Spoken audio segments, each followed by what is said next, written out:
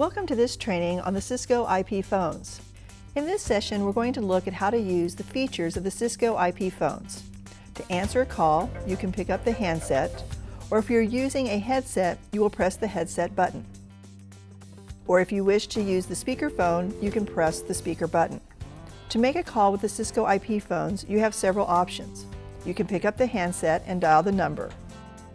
You can dial the number first and then pick up the handset, use the headset button or the speaker button to initiate the call. You will notice that when your handset is down, the first soft key is redial.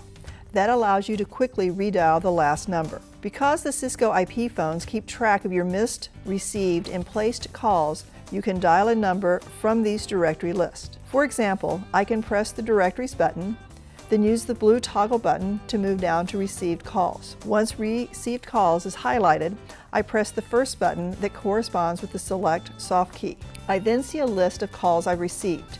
Again, I can use the blue toggle button to scroll down the list until I find the number I wish to call. When the number is highlighted, I can lift the handset, press the headset or speaker button to initiate the call.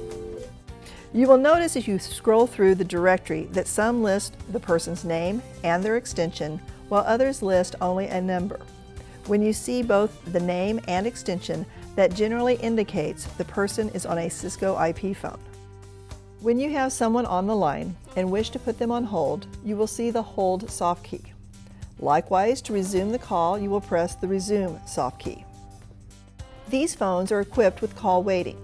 If you are on a call and a second call comes in, you will hear a beep in your ear and then you will see the new call displayed on the screen. The new call will be highlighted on the screen, so you will press the answer soft key and your original call is automatically put on hold. You can then put the second caller on hold using the toggle button to highlight the first caller and press resume. If you finish the call with the second caller, you will select the original caller using the toggle button and press the resume soft key. Another important task that you may do with your phone is transferring a call to another extension. There are two types of transfer. One is called a warm handoff. A warm handoff is where you introduce the caller to the recipient before completing the transfer. This gives the recipient an opportunity to decline the call or at least know the purpose of the call. Hi, I have Summer. Are you available to talk to her? Okay, thanks. Here she comes. The second type is often referred to as a cold transfer. This is when you simply transfer the caller to the recipient with no introduction. The transfer process has changed with the Cisco IP phones. When you are on a call, you will notice that the third soft key is transfer. You will press the transfer soft key. Then you will enter the extension you want to transfer the caller to. If it is a warm transfer, you will talk to the recipient first, then press the transfer button again and hang up. If it is a cold transfer, you will dial the extension you are transferring the caller to, followed by the transfer button again. It is important to do transfer, number, transfer. Otherwise, the person is on hold until they give up or you have realized your mistake. Conference calling is another feature of these phones. You have the ability to have up to 4 persons in a conference call. The first thing you do is dial the first number. This can be an on-campus or off-campus number. After the person in your conference call has answered, you will locate the conference soft key, which is under the More soft key. You will press the conference button and then dial the next number.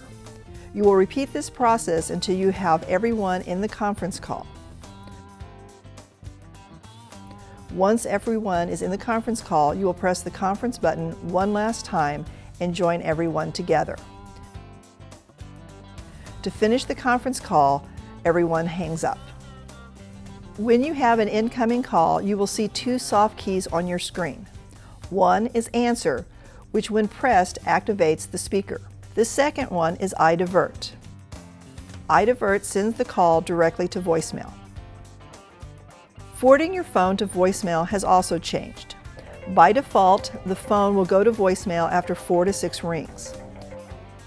When you need all calls to go to voicemail, press the third soft key, which is the call forward all, followed by the message button. Once you have done this, you will see all messages forwarded to voicemail on the display.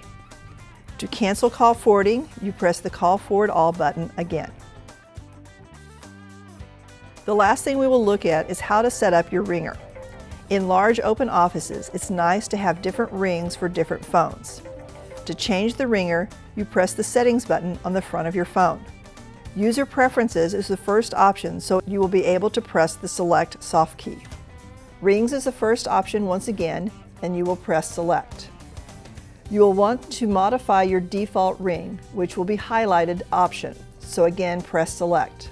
You will see a list of optional rings. You can use the toggle button to scroll through the list. The second soft key is the Play button that allows you to hear the ring.